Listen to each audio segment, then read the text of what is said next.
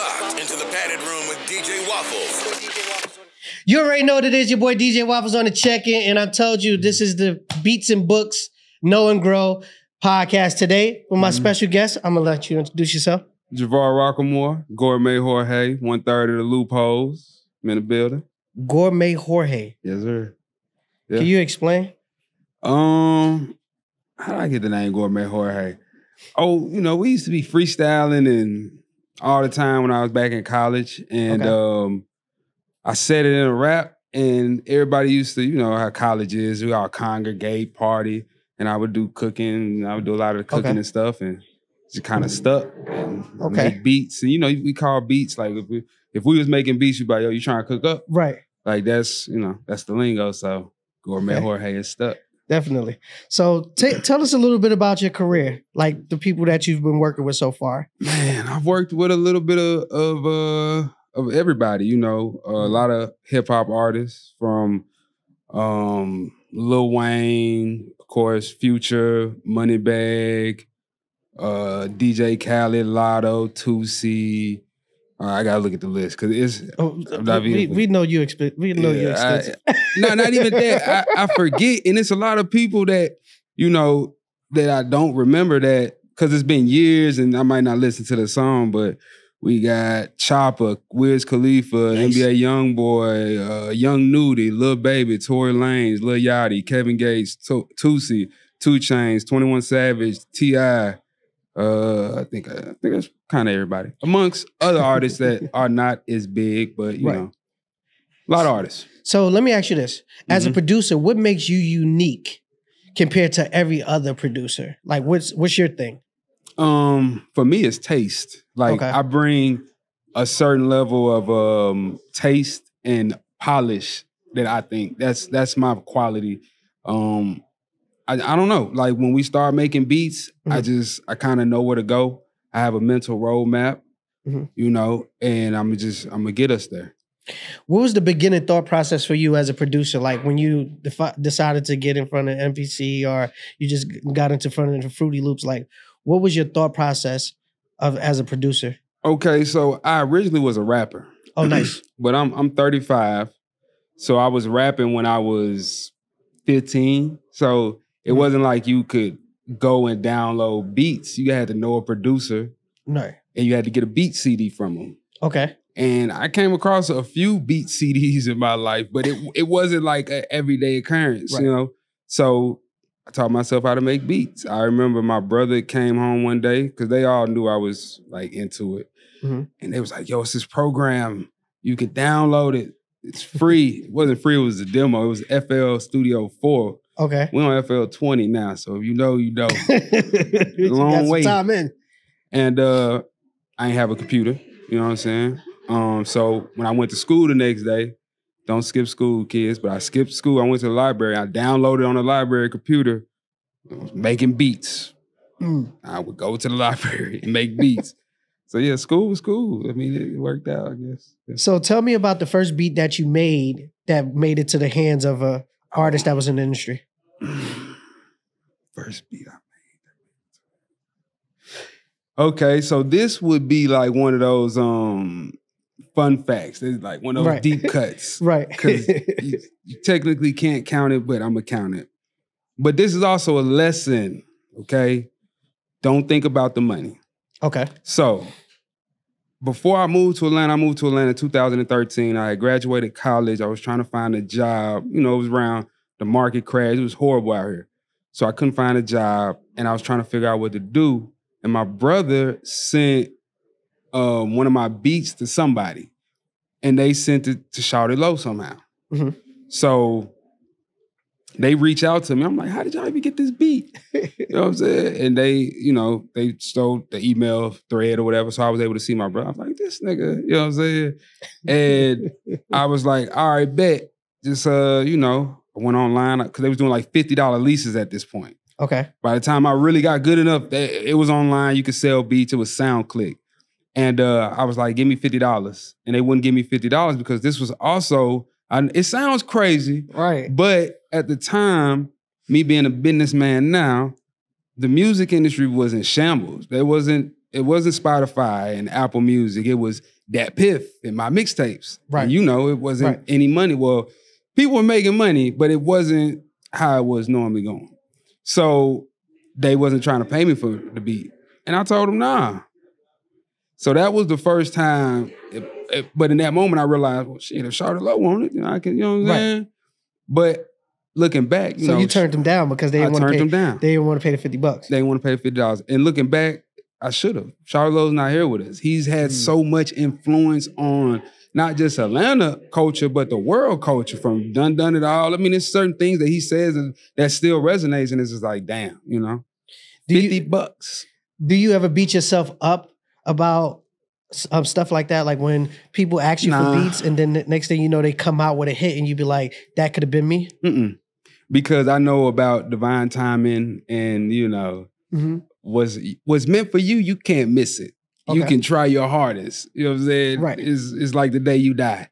You can try. It's gonna be there waiting on you for sure. So let me ask you this. If Future and Moneybagg Yo call you up at the same time as a producer, who you taking the session with? And it ain't up for debate like later, after. No, like right now, we both need you at Patchwork, Tree Styles, like at 8 o'clock, where you going? Well, me being, again, a businessman trying to think big, I'm gonna try to put them together. I'm like, yo, Bagg in town, Pluto in town, shit, y'all. But if not, I don't know, I might go Future just because it's Pluto. Okay. I mean, it's arguably one of the greatest artists of all time. So you say you say you're a businessman now. Yeah. What's like one of the biggest mistakes that you've made as an independent producer when you first got started? Man, that the other producers in the room can understand. It's so many. I don't even know where to start. First of all, get your credit together. Do your taxes. We'll start there. Because a lot of us are not conditioned to be wealthy. Okay? I don't think people understand that. You're not conditioned you're not set up to be wealthy. So you can get $50,000. You're going to be broke in a couple months. I promise you, I'm speaking from experience. I got multiple checks. My first check I blew in a month. It was $30,000. Gone. I looked up. What you spending on? I was moving around. You should have came holler at me. I could have told you how to invest. Well, you got to think about it. When you first get money, I didn't make a check for 5 years. Wow. So I was broke. I'm talking about struggling. So you get your first check. I bought my mama a car. You know what I'm saying? I did what we're conditioned to do. Right. And I don't regret that, but I mean, shit, because I love that fact. You know what I'm saying? I took my first piece of money, I took care of my mama. That's what you're supposed to do. Keep it solid. Don't be a sucker. Take care of the people that took care of you. But there has to be some medium of like, hey, make sure you pay your taxes. Make sure you have credit so you don't have to go and spend your money because I didn't have a car. Right. So you got $30,000. What do? You want to buy a car. Right. But you don't got no credit.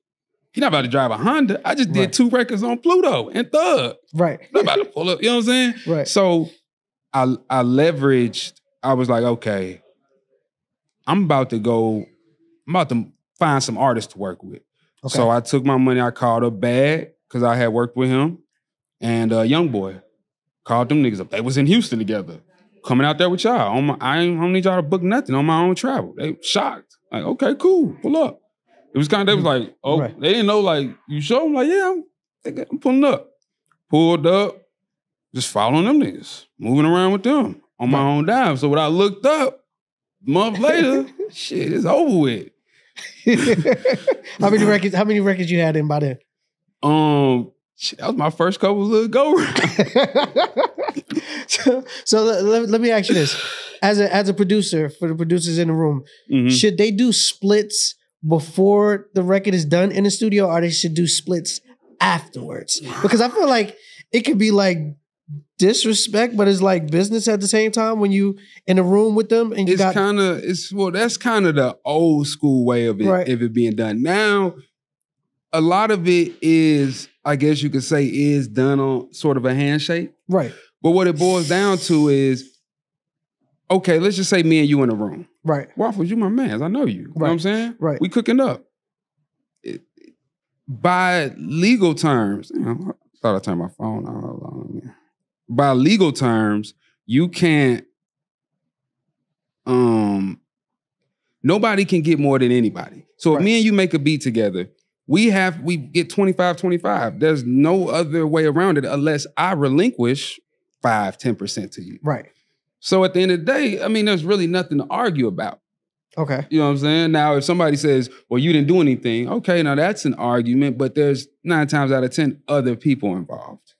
You know, that's there, from the engineer to the artist to the songwriter to a manager may have been in the room, a chick may have been in the room. Somebody there to verify it, and we're going to bring them to court. We're going to say, was this person, you know what I'm saying? So, but 9 times out of 10, you're not working with people like that.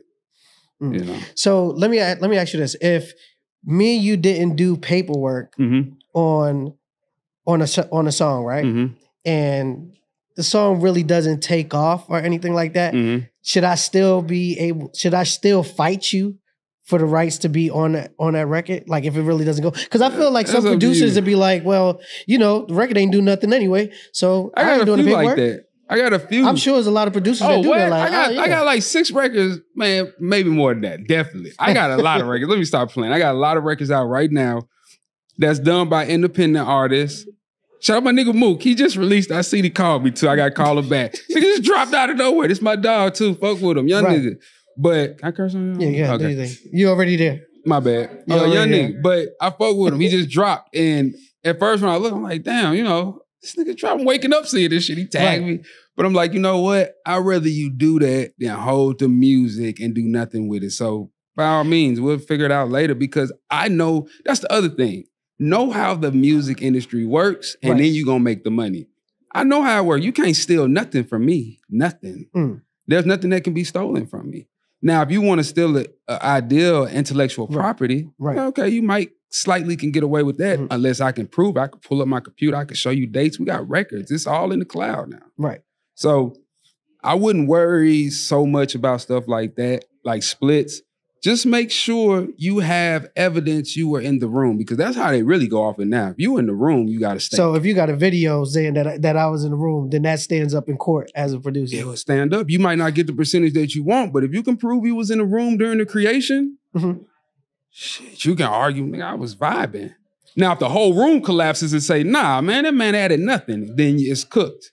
But you got other people saying that, nah, it's going to be a compelling argument.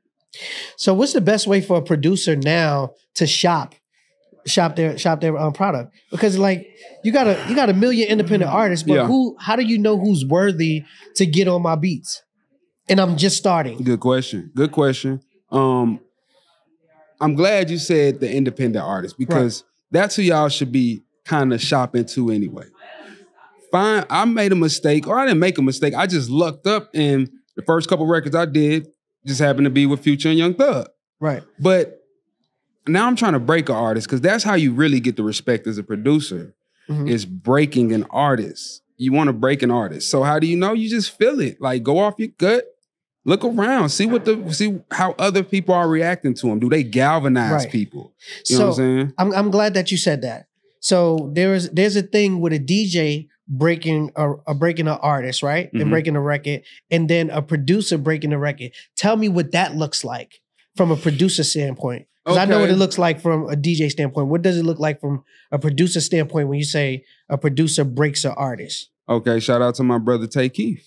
Okay. Sexy Red. Okay. That's what it looked like. Okay? Okay. It looked like when you give them that sound that they didn't have before. Because she was doing this shit for like 4 years, 3, 4, 5 years. Right. Running around. Right. Tay Keith lock in. Fuck these niggas up, Tay Keith. It's a different feel. Mike Will, he's done it. Who else is breaking artists as producer? Metro did it with 21. I can you know, that. You give them that sound and you produce them. You say, that ain't the record. Your album need to sound like this. Or you need to go with that single. Or you need to take your voice down. You too hype. Like, that's how you break an artist as a producer. You give them the direction. Sounds simple. Yeah. I feel like Drake and Noah has that chemistry.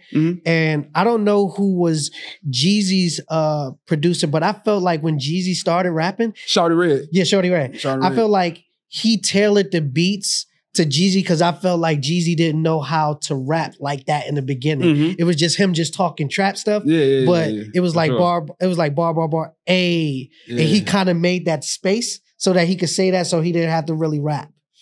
Yeah, I mean, but now that's really done, man. Like the age of the producer, the Quincy Joneses, the Dr. Dre's, they don't allow us to do that. Okay. You pull up, they want you to play beats, pre-made beats. And I'm like, I got a bunch of them and I'll do it because that's the job. I'm not going to go against the grain. Okay. But I always tell them, if you really want the best product, we're going to cook up in front of you. You got to get the dope cooked in front of you and smoke it right here. Right. You know what I'm saying? I'm just keeping it real. Okay. So, I mean, that's, but you bring the loopholes, because shout out my loophole brothers, Stony Keys, Soul Sounds, Cloud. We come in the studio, we're gonna occupy 5, 6, 7 songs on your album immediately because you're gonna get, you ain't never seen nothing like this. You got niggas playing the keyboards, guitars, basses, motherfuckers bringing out synths. So y'all cornering the market as soon as they walk in the room. Yeah, it's other people that do it too. Shout out to 1500 or nothing. Okay. From LA. They're dope as fuck. They do it, but it's not a lot of that going on. Like, yo, let's make some records. Let's get in here. Let's bring the instruments. Bring your synths. Bring all the microphones you got. Let's try different microphones. Let's try different preamps. Let's bring a choir in. Let's I don't know. Let's bring 4 writers in. Let's do. So that's where the taste comes in that because you want to expound on it. Okay, definitely. Yeah. So before we get out of here, let everybody know how they can follow you on social media, how they can get your beats. My name is Javar Rockamore, Gourmet Jorge. 1/3 of the loopholes. Javar said pick up that bag on Instagram. Pretty much everything. Follow me on YouTube. I'm starting up my YouTube content where I've been just giving little gaming stuff and production tips. How to get beats from me? Bump into me. Reach out to me. Like, if you got a budget or not. Like, if you special, if you don't got a budget, you better be the most special thing in your city. And I got you. Nah, if you ain't got a budget but you special, reach out. But if you're not special, I'm going to take the time out to tell you you're not special for reaching out to me. So don't waste your time. Like you said, don't waste nobody's time. But if you are special, reach out, man. We trying to break some talent. We trying to change the world through music and sonics. You know what I'm saying? Definitely. Cymatic frequencies. All right. So I just had one more. I just had one more question. What's up? What's overdoing it for a tag for a producer? Tags. Because it just feels like sometimes they getting over, they going too far now. If like you're not saying, like, Pierre Bourne, Tay Keith, who else? Metro, the original people that got tags that are original, that have the original voice, because a lot of these niggas tags is just re-rocked of other people tags. Yeah, it'd be crazy. It'd be like, it's Dexter with the beat in the lab. Check. And I'd be like, bro, that was too much. So I don't use tags anymore. I stopped. That's aggressive. You know I stopped using tags. People are like, it's tacky. Is it about the record or is it about you as the producer? If it's about you, I don't want to be a part of it. Because I'm trying to make a hit that's about the song and the artist. We play the backdrop. You got to know that. Play the backdrop. Hit your bandwagon. It's not about you. Go be an artist. Want your tag, go rap. There you go. You heard it here first. If you want to put a tag on it, you might as well be a rapper. 2 words, I'm out. Hey, wow. Did y'all finish the song upstairs or get an idea laid? Or?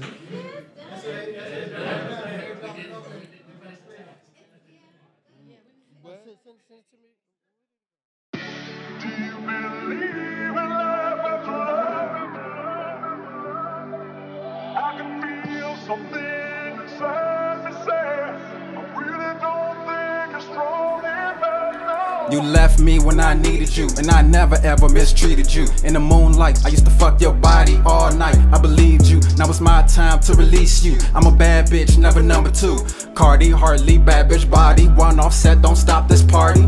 Pink lips, pink pussy, I'm the biggest star. Cardi, queen of the city in that foreign car. I believe in love, so I'ma love again. But this time I'll make sure he got a check to spend. I'm really thinking about you. You know I'm really thinking about you. Looking you straight in the heart. Never gonna leave it about you. Never gonna leave you like straight in the dark. The way that you sit on my mind. The way that you really is one in a row. You're never gonna waste all your time, yeah. yeah, yeah, yeah, yeah, yeah, yeah, yeah. Fly away out to higher planes. Been through some dark times trying to find my way. Feel like I'm in a maze, but I'm blindfolded. Demons may be in disguise, but my ears wide open. And I stand on all 10 like a soldier. Realize the ones stay down as I'm getting older. Let them know that it's the time to shine. Gotta step up to the plate. Follow the fate, believing in yourself, feeding the rest. Tell me what you see, baby. I think we can be something. Make me believe in love. You made me believe now. Made me believe in love. I think I believe now. Tell me what you see, baby. I think we can be something. Made me believe in love. I think I believe now. Made me believe in love. You made me believe now. Believe in love. Weather the storm. Gave you heartbreak and lick in the cuff. Whether the pleasure, a treasure, a trust. Fund the faith of the framework. Or list the ones that you lust. The ones that you lost. Remember the one. Memories won't hinder the history. The future is bright. Bust. The love that I need. Something I gotta believe. The Bible I still gotta read. You know them folks still gotta see. And I got the vision, that boy so consensus. You know I'm still on my knees, I'm praying. Gotta do it every day. You know what I'm saying?